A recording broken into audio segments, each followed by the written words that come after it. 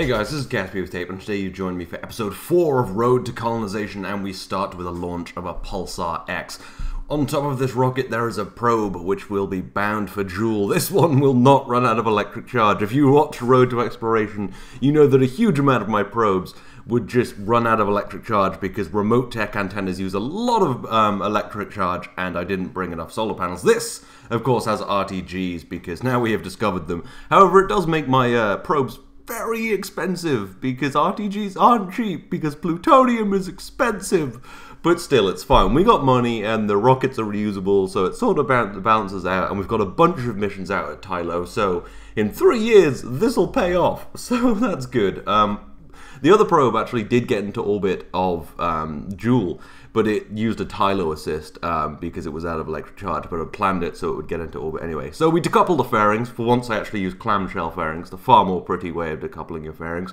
And we're going to push on into orbit. This, of course, being the single stage to orbit rocket, which makes it very easy to reuse the whole rocket for a bigger return on investment, because you can land it at your land it at the launch site, or very close to, depending on how well I do things. Anyway, there we are. The camera changes, telling us that we are in orbit, and we can decouple the probe and get it on its way. Well, after we've landed the rocket and things. So we decouple it, the shroud sort of almost tears the rocket apart, and this is gone, and you can see it there. It's got 3 nuclear engines. 2 of the boosters actually do decouple. I don't usually do that because I kind of like just one transfer stage because it's slightly more realistic, but this was just so much easier. So, you know, the fuel feeds in and then it breaks where the other boost is and just uses one. But anyway, let's deorbit the rocket, send it screeching through the atmosphere, burning up, probably losing those little stabilization wings, which is fine because they're, you know, pretty cheap, but still. It looks like we're going to come in right behind the mountains of the KSC, a little further away than I like to land, but hey, you know, it's hard to pinpoint these things sometimes, and I wasn't paying quite enough attention. We come down and into 1 times time accelerate to see the landing, and it's looking rather nice. We've got a bunch of fuel on this because it was a fairly light payload. I think it was 27 tons with fairings, and this can do 30 tons in, plus fairings, so that's fine. And we touch down, but the parachutes disappear and it starts to tip. Usually when this happens, the parachutes are still there, but I slowed down too much, so it falls over with full force and explodes, leaving only a few little bits and the engine block. I do recover the engine block, but we don't get any money back for it, so that's annoying, and I am going to try and work on that so that we can land on land more easily. But anyway, we'll deal with that later. Right now, we've got to go back to orbit where everything's looking much better, and we're going to go on our way. So yeah, 3 nuclear engines. This is a very expensive spacecraft because firstly, the rocket exploded on landing. Secondly, nuclear engines, pretty expensive. Thirdly, fucking RTG is really expensive. This was not a cheap mission. But yes, this is an orbiter which will be traveling around Joule, going to all the moons, getting science, completing missions, and a small lander. Well, sort of lander. It'll enter the atmosphere of Lathe and land nicely, hopefully on the land or the oceans, and get us a little bit of science. It's very compact. It's pretty much just a bunch of scientific equipment behind a heat shield, but I really like how it looks, and, you know, hopefully soon, sometime, you'll see it land. It won't take as long as it would have in Road to Exploration because I'm moving more quickly. I've kind of strapped my dual launch every week sort of thing, which I usually do to move time forward more quickly, but now I'm just going to basically, you know, warp to when I need to be, because we don't have so many little things to do as we did in Road to Exploration, because this is Road to Colonization. We have everything set up, kind of, and we're going to, you know, get going. We've got a lot of stuff to do. We've got to go, well, we've got stuff to do on Duna, which we're going to do today, and sometime we've got to go back to Duna. Anyway, we've decoupled the boosters, as you can see, and I really like how this looks with just the one booster. And yes, we get our encounter, which is going to get a little closer and do a tweak at some point so that we can get right down there. And that's looking rather good. So let's activate the antenna, which can be done in the dark now because we have radiothermal generators, which is rather useful. But yeah, you can get a bit of a look at it now. You can see that it's got a bunch of RTGs on there. You can see there's a little lander down there, and it's a pretty big orbiter because there's a lot of stuff on Joule to, you know, look at. Anyway, now I'm thinking about solving that booster problem. So I've made myself some landing legs out of these structural pylons, which I think look quite good. The only problem is that they don't fold up like real landing legs. There are some mods that would do this quite well, like reusability expansion, which give you some SpaceX-y landing legs, but I kind of like the idea of doing this stock. And I could launch stuff just with these landing legs out, because I could get rid of the wings. It wouldn't add too much drag. It adds a bit of mass, But I think this could be a good solution because the landing legs do work quite well, as you can see. I think they look quite good, and I don't know how much they'd impede a launch. Anyway, I do try a slightly different setup, which is some slightly closer in landing legs, which are using one structural pylon and then kind of these structural beams, these girder-looking things, so that they're very close in. It'll reduce drag a bit. It won't reduce mass. It'll reduce mass a little bit, but yeah, so I'm going to try this. It doesn't look quite as nice, but I think this would be more functional. So let's try and land this, see if it lands as well as the last one. Just launching this over the VAB and going to land it on the grass, obviously. Nice, easy test. I would like to one day land a booster coming back from orbit on top of the VAB, because that would be the coolest thing ever. I think that is eventually going to be my plan, because the ultimate test of vehicles is if they can land on top of the VAB. But anyway, this touches down with a little more flex and bounce, but it works quite well, so maybe I'll include some makeshift landing legs in future on these rockets. Anyway, the bulk of the video is stuff at Duna. If you didn't watch A Road to Exploration, you might not know, but we sent a pretty big mission to Duna. We've got a base on the surface, with some Kerbals on it, but we also have some Kerbals in orbit on the Concordia, this spacecraft, and they are the Ike crew. They've already been to Ike, they've done a little bit of science, but now they've got to go back to do more science and also plant a flag to get more money. So I did a quick check there because I thought I needed some tools out of those boxes for this Kerbal, but apparently I didn't. He already has the screwdriver on him, which is good because sometimes you need to make impromptu repairs. That's Kerbal inventory system and Kerbal attachment system, which allows you to change things in orbit, you know, pull off parts, attach parts. It's quite useful. So yeah, we've got our engineer in there. And we're going to get our pilot, Valentina, of course, and a scientist in there to head on out to Ike. So there we are, we're all ready, but we've got to make a stop at the resource station because this isn't quite fueled up enough. And we can't take fuel from the Concordia because it sort of needs that fuel for going home. But we have a little station we sent with this whole mission. And it's, yeah, it's got a bunch of fuel and a bunch of life support and a bunch of monopropellant on there. And after a bit of planning, you can see we've got ourselves an encounter. It's in a very different orbit to Concordia. So yeah, we're going to get on up there, we're going to do a little burn, and we're going to, you know, get some stuff and head on out to Ike so we can do more science. And Ike's quite nice because it has very low gravity, so it's quite, you know, easy to land on. Anyway, so after all of that, we've got ourselves an encounter. We need to tweak it a little bit because I overburned a tiny bit, but yeah, we should be arriving in 1 orbit's time. Now I realized that while I had been doing some research in the lab on the Concordia, I haven't been utilizing the lab on the surface of Duna. And I have taken some scientific reports, but I haven't been doing anything with them. It doesn't matter because I hadn't really set up the base properly, I just got it down there. I haven't even set up the carbon extractors in the farm yet, but we'll do that as well. So yes, we need to set up all of the extra things on the base. So we've got a Kerbal out to grab a few scientific reports. We accidentally plant a flag, but that's fine because we get a world first. And we wanted to put a flag down anyway, I can't believe I've forgotten. And we're just going to call it Duna base because I was all flabbergasted by accidentally pressing the flag button.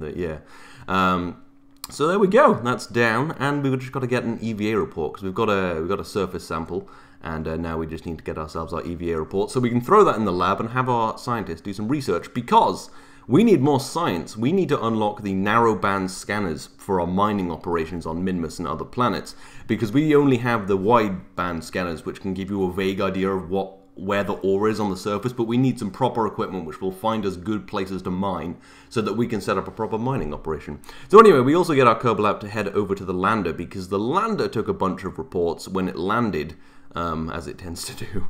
And yeah, so we're going to grab that and put that in the lab as well. I kind of did sort of forget about this. I meant to do this in kind of earlier on, but it's only been 4 episodes, so it's fine. Yeah, Duna has pretty high gravity, so you can see I'm having trouble with the RCS pack. So what I actually decided to do is drop this little spanner. However, it explodes, which is annoying because I kind of need that spanner because it allows me to detach parts. I'm not sure if I have another one, so that'll be kind of annoying. Yeah, but it was weighing me down. If you carry things in your Kerbal inventory system, it weighs you down quite a bit. Anyway, we've got all our scientific reports now. We're going to get into the lab. Yeah, going to get our scientist into the lab, get our experiments in there as well. And yeah, we'll start adding them, start getting some data and produce some science. I think we end up with producing about 5 science a day with just 1 scientist, which is pretty impressive because usually that requires kind of 2 scientists. But hey, surface of Duna, that's where you want to be. So yeah, let's add all of these. And what's happening here? I think I think that's good. I think that's all the ones we need. And that's good, cool. We got ourselves a lab going, producing 5 science a day. Now, we have some other things to set up. This module on the left there is a greenhouse, which means that this base could be fairly self-sustainable. So we're going to turn this on. We've got a Kerbal in there now who can go and work on it, and we're going to activate that. And it looks as if our food is no longer going down, which is pretty cool. The only problem is there might be some additional waste, but I'm hoping all of this will utilize it quite well. And yeah, I'm going to check back in about 100 days to see how the resources stack up, because we don't want to fill up our waste tanks, because then having loads of life support is useless. But anyway, we're also going to turn on our water filter and carbon extractor so that we can have more water and oxygen than we need. Well, not more than we need, just we can sustainably use it. And it does seem to counteract the loss of, I think, oxygen. I can't actually read the text because post-production windows and all of that, it doesn't play in full resolution because it's raw. It doesn't matter. Anyway, but yeah, it looks like we're still losing either water or oxygen, but one of them is fine. So yeah, it does seem to be working. It would be nice to know if this works properly, because it would be good to have a proper self-sustainable base somewhere. Anyway, now all of the Duna base stuff is done. We've got all of our scientists working. We've got all of our life support working. It's time to head on to the station, so we can grab a bunch of resources, refuel the life support, refuel the fuel, and get all that working so we can head on to Ike. Go land, get a bunch of science. We come around in the dark, which is a little annoying, I understand, because the lighting in KSP is a little intense, especially with Scatterer. You can't even see anything on the ground at night, which is cool, but also kind of annoying when you're trying to pick landing spots at night. Anyway, there's the station. It's pretty much just a big fuel tank with some life support on it, and I've kept the booster on there because it had some extra fuel in it. Anyway, we get docked, all is looking good, and we're going to grab the fuel into our tanks. It's nice to be able to use fairly small landers because Duna obviously has fairly low gravity, so it's easier to get to Ike, and then Ike's fairly big but also has fairly low gravity, so it's easy to land on. So yeah, it's much easier than landing on the moon in Kerbal. Obviously you have to get to Duna first though. Anyway, so we're going to grab all of the life support there. However, after refueling the food, water and oxygen, I go to refuel the waste, and the waste tank is actually just a food tank, which means I have nowhere to put additional waste, which is a major problem. Like, that's a serious issue because, not just for these landers, because I kind of might, why is the station squirreling like that? It's really annoying. Anyway, because I might need this, I might need to put waste from the Concordia into the station, and I might not be able to do that, so we might not be able to get home safely. We might have to leave some Kerbals on the surface, which, I guess we'll see. I think Concordia does have enough life support, but the little station over there was an important backup. So we have a problem that we might not have enough space to put all of our waste materials. And that's the problem with TAC life support. That's what we're using for life support, by the way. That's the mod TAC life support. It's the, one everyone uses for this kind of stuff. But yeah, so that revelation was rather terrifying. But anyway, we'll deal with that when we come to it. Maybe leave some Kerbals here, whatever. We'll just take them all down to Duna, have a fight to the death, and then whoever doesn't die can come home. I'm thinking I'm going to start a Kerbal Duna fighting arena. Yeah, there's no laws on Duna. Anyway, here we are at Ike. Let's go land. Hopefully not where we landed last time, so we can get some new signs. The mission is just to plant a flag, which will pay for the mission, I guess. We basically want to get as many missions done while we are on Duna so we can get as much money out of it, because it was a really expensive operation building the Concordia and everything else. I don't do small missions, they're always expensive. Anyway, so we land rather nicely on Ike. Well, almost land. I put into 1x time accelerate, that was preemptive. But anyway, yeah, we're going to touch down rather beautifully. Yeah, really slowly nice. Really slowly, nice is what I meant to say. Anyway, yes, so there we are on Ike, looking rather beautiful, looking a bit like the moon. I think we faked the Ike landings. I think it was really just the moon. Anyway, apparently I've also got all of my scientific reports from last time in the cockpit, so that was kind of dumb of me.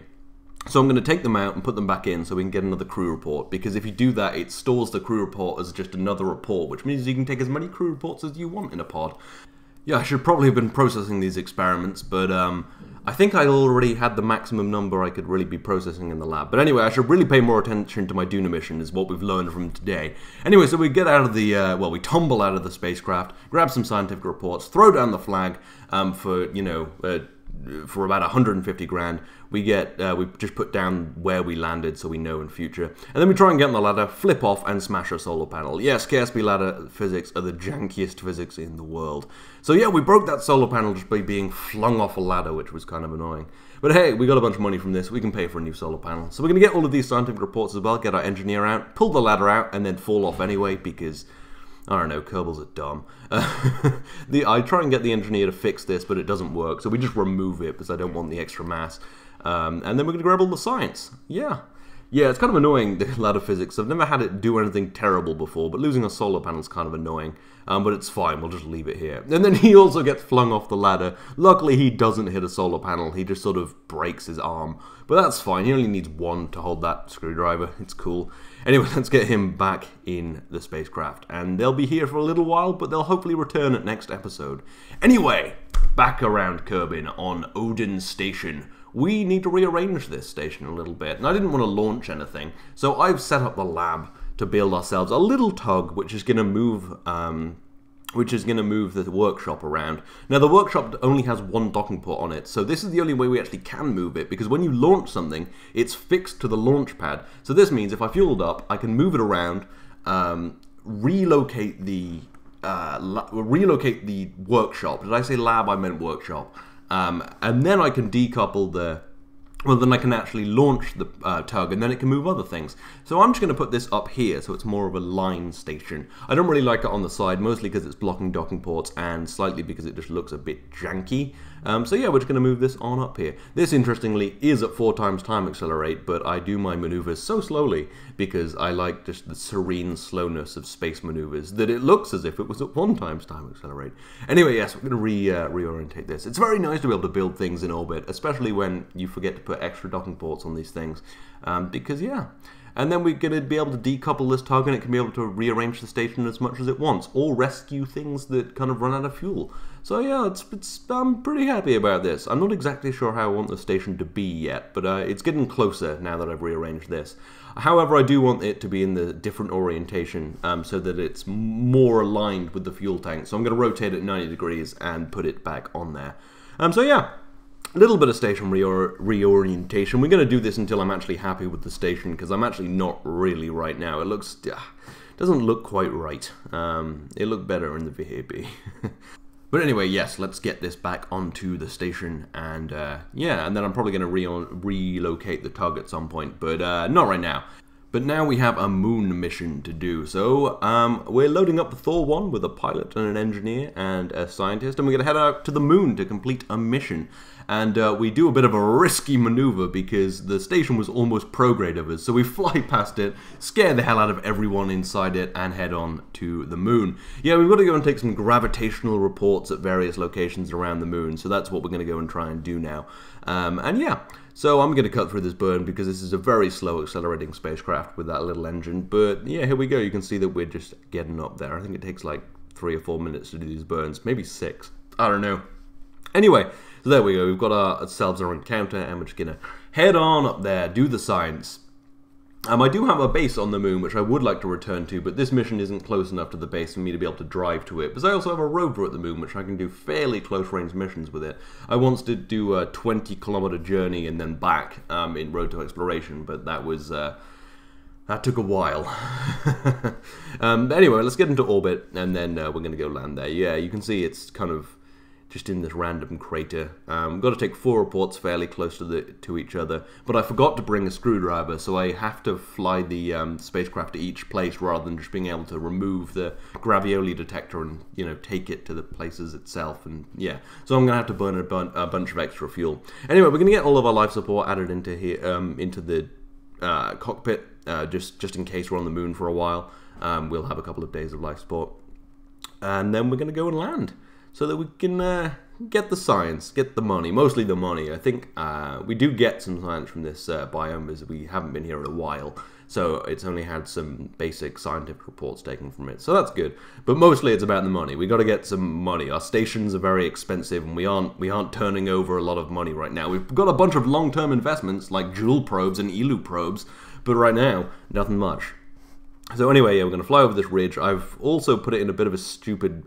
I deorbited kind of stupidly, so you can see that my orbital path keeps getting too close to the target, so I'm having to burn a bunch of extra fuel to make sure I actually land at the targets. This is all just me wasting a lot of fuel, and I forgot to fuel up the reserve tanks. There's 4 little reserve tanks on the bottom of the spacecraft, which I rarely fuel up because most missions don't require it, but because, well, partly because I'm doing this landing maneuver stupidly, and partly because I've got to jump around a bit, it would have been really nice to have some of those fuel tanks fueled up so that we could, you know, have a little extra fuel. But anyway, we'll land fine. We'll be able to do most of the mission fine. It just would have been nice to have a little extra fuel for the rest of the mission.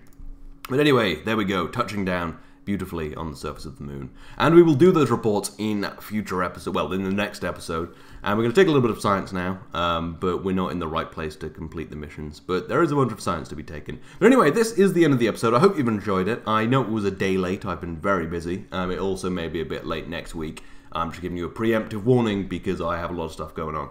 But anyway, if you'd like to go check out a couple more videos, there is my latest episode of Prison Architect, in which we build a prison reform program. We build a school inside a prison.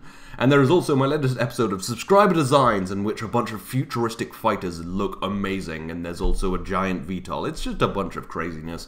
There are also links to my Twitter, Twitch, and Patreon in the description if you're interested. But as always, I hope you've enjoyed this. This has been KSP with Tape. I'll see you next time.